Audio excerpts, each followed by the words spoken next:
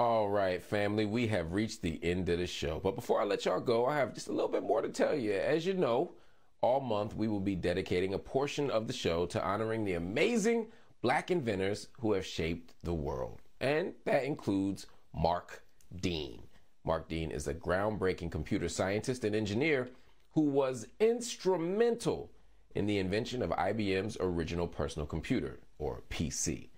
Dean began working at IBM in the 1980s, and there he developed a number of landmark technologies which made computers and other devices related to PC systems more powerful and more accessible. In fact, he worked on the early color graphics adapter that allowed monitors to display color. Some of y'all, Derek, Greg in the production room, y'all know it used to be black and white. Y'all had them big abacuses. He also co-invented a microcomputer system called Industry Standard Architecture, or ISA.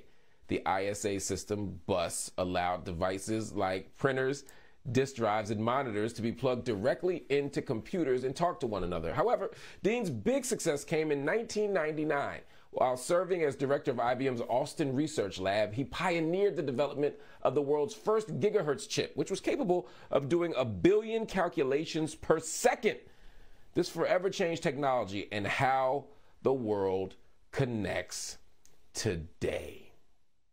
So when you think about computers, when you think about technology, when you think about your ability to do everything you need done, don't just think of Bill Gates. Don't just think of Steve Jobs. You think of Mark Dean. Mark Dean, we honor you, we remember you, and we thank you.